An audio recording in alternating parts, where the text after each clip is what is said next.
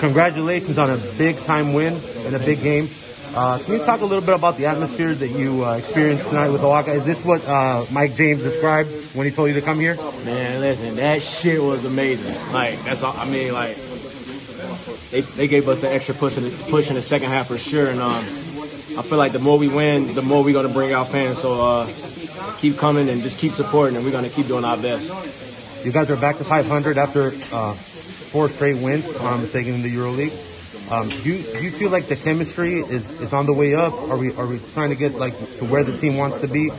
Yeah, I think so, man. I think people are being we're allowing each other to like we're holding each other accountable. You know, if somebody mess up, we're letting them know in the best way. And I feel like we didn't have that in the first half, so I feel like that's also helping us build chemistry. And I just like the direction we're going into. Was it important for you to get this win after a hard-fought game and a tough loss Monday and Seth?